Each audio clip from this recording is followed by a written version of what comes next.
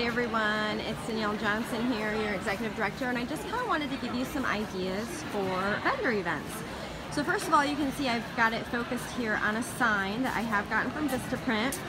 Now, this is something that you want to save for. I will say that with the stand and the sign itself that I spent around $75, and it's not really necessary, but it definitely adds some height. So when you're looking at my whole space here, which is a bigger than normal space, which we'll talk about in a minute, you can see that it adds height, which is always really nice. Okay, so if I use a chair, I like to cover it. Not, again, super important, but look at how it just kind of dresses it up. Super easy. You could take a piece of material, a blanket. Mine is a tablecloth. I have extra. Okay, so we're going to come back to the thermals. We're going to focus on some of the parts that are the most important part. And that is your kit, if you have one. If you don't have a kit, have no fear. But if you do, it is so important that you are showcasing that kit as one thing and that you've got some little subtle hints about it being $99. So as you can see for me, I have it all on the black tablecloth. So if someone says, what's $99? I can very easily show it to them and say, it's everything that you see on the black tablecloth. That's kind of a little way that I do it. Okay. The other thing that's really important with a vendor event is a giveaway. Now, depending on the size of the vendor event, you know, it varies on how big your giveaway is going to be. I have a medium utility tote and a stand tall, and we all know that those go in the vault. And people who love 31 are, you know, they've been oohing and ahhing over it all day. Okay, and then here are my slips. And some wording that I use is that I say, I'm doing a giveaway, that there is no purchase necessary, but you do need to fill out the entire form, and you're going to stick it in here, and that's what we're winning today. Okay, and then you can see I do have a sign down here and the skirt. Now, this is a no-no. You can see things under my table right now, and that is actually not pretty. We don't want to do that. So I need to tuck those under a little bit better, okay? It's not huge no-no, but it does make it not look quite as pretty. Okay, then I have my Hostess exclusives kind of all in a little section today because, for March we have all of these rolling things. And then on the other side of the table, I have the bins as well. Now, one of the things that I'm doing today, because I really want to focus on home parties, is if they book a home party, they're getting to pick something out of the bin, and I will give it to them at their party, okay? What else do we have going? So if they fill out their entire form, I am actually giving them a mini catalog, making sure that they have my information on the back. I always like to ask if they have a consultant. Gives me an idea. And I always mention I'm not here to step on any toes. But if you don't, that this is my full-time job, I'm not going anywhere, and I would love to be your 31 consultant.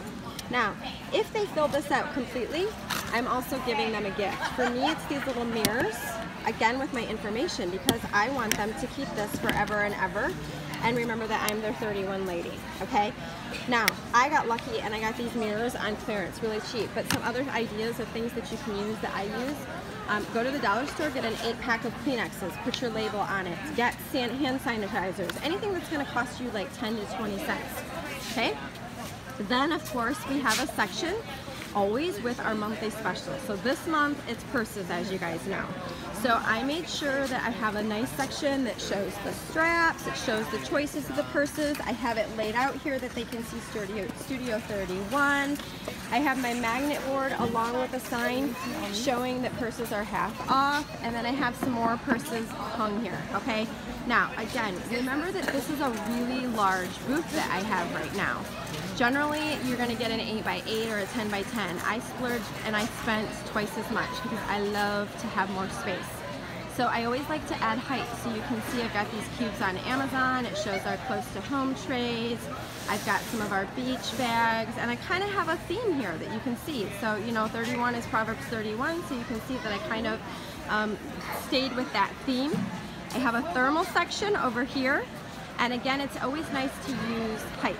So there's where some more pink boxes come in. If you hadn't noticed, I used the pink box with the kit.